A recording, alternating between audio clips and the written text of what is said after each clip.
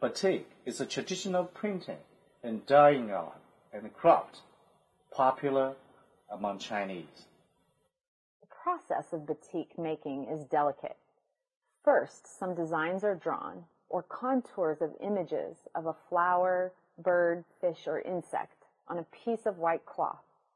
Then, a special brass knife is used to scoop melted wax onto the fabric to fill in those designs or contours as it hardens on the cotton cloth.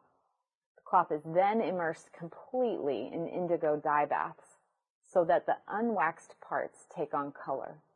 The dyed cloth is then boiled to melt off the wax and to leave clear patterns in white on a blue background.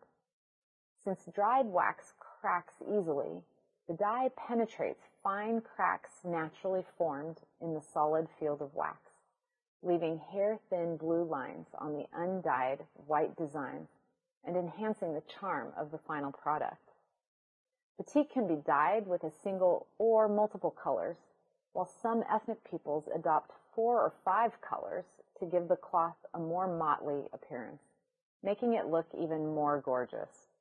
In ethnic areas, batik is used extensively to make clothes, art, quilt covers, headscarves, belts, and other products.